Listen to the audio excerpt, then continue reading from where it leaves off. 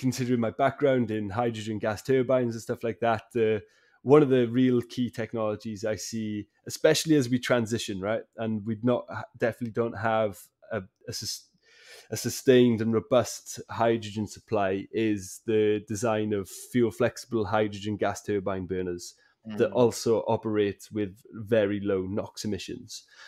So they were stated, for natural gas, these burners were state of the art. Low NOx burners were state of the art 20 years ago, and they are very, very sophisticated in their design.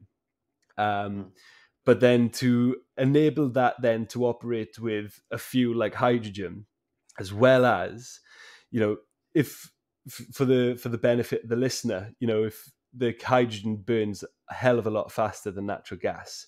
If we were to put a partition down a room, fill one side with hydrogen, one side with natural gas, you light them, like the hydrogen flame will get to the end of the room at least 10 times faster.